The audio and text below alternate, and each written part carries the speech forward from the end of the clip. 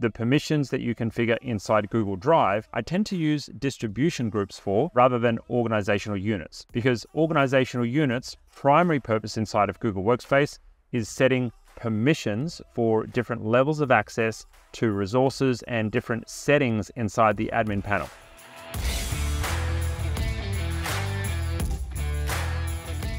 I'm confused about the OU and group setup. Is shared drive in OU with group allowed access? Do the members of the group have to be in the OU? If so, can they access shared drives in other OUs? Okay, the way that we set up permissions inside of Google Workspace in Google Drive is a little bit different to what you're suggesting. It's not strictly based on the organizational units that are built into Google Workspace. So first up, before I get into this, it's important to understand that there are two types of groups inside of Workspace. There are your organizational units, and those organizational units can be used for some security group features. But number two, there are distribution groups, and those email-based distribution groups are very handy for using for permissions. And so the permissions that you configure inside Google Drive, I tend to use distribution groups for rather than organizational units, because organizational units' primary purpose inside of Google Workspace is setting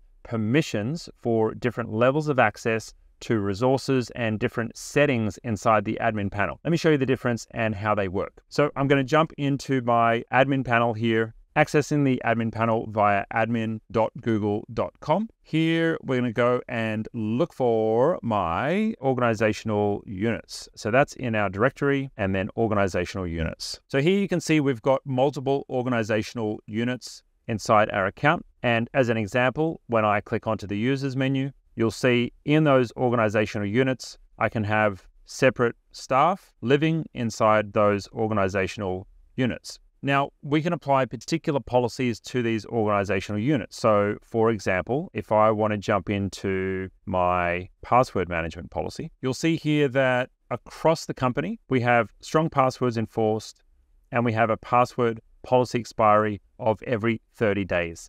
And that's because the staff in our business are handling a lot of customer information. We want to be really stringent with how quickly we cycle passwords for our staff, just in case there was any chance of a breach for our business. However, for executives who are handling less customer information, we have that expiry set currently for once per year. So that's the duration that we have those cycled for.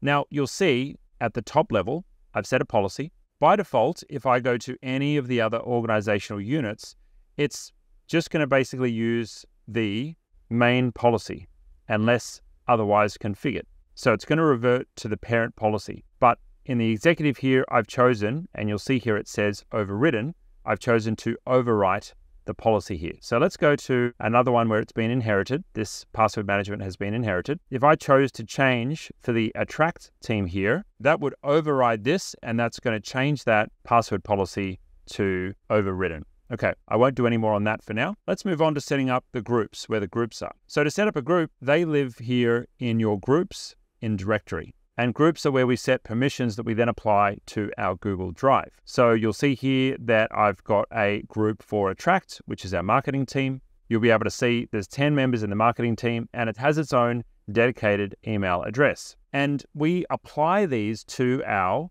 shared drives. So if I jump into my shared drives here, all the drives for the company are here for the different areas of business. If I go to our Attract team shared drive, and I go to my members, you'll see here there's 6 groups that have been added here, and you'll see the group that I showed you in the admin panel has been added, and they are set with a particular level of access.